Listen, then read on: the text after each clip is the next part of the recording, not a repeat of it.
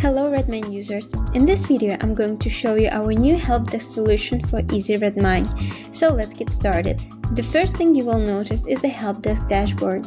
Here you will find a queue of new tickets and workload per each user.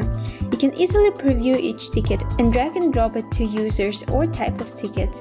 It's a perfect solution for HelpDesk Manager. It provides you with a convenient and effective way of managing your tickets without actually leaving the dashboard.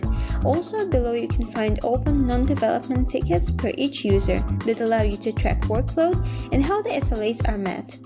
At your dashboard you can gather tickets from different sources, all of them at one place. There are 3 ways to create a ticket. You can set a ticket via customer portal, like this. It can be created from an email that is linked to your HelpDesk, or you can set a ticket via client account where a user with client's rules and permissions is able to create a new task for you. After assigning the tickets, you can easily monitor the progress using Kanban board, which you can use to track feature development tasks and bug fixing or any other process. Below, you can find a list of features that are awaiting approval or approved features that are in the queue for the sprint.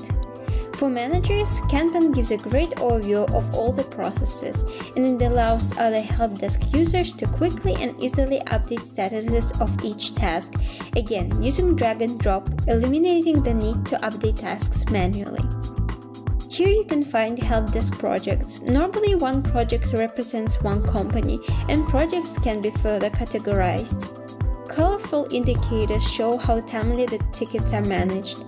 Here you can also see the number of total, worked and remaining hours according to SLA. This gives you a great overview of the quality of your HelpDesk and how well our SLA's agreements are met per each client. You can also use this great bar and pie charts to view your team performance and provide feedback to your team. You can compare different users, periods and statuses. Furthermore, there is a great variety of complex settings and functions. For example, you can make complex SLA settings like number of contractual hours, hours to response, and hours to resolve a task.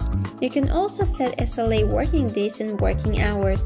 These settings can help you to optimize and organize your workspace.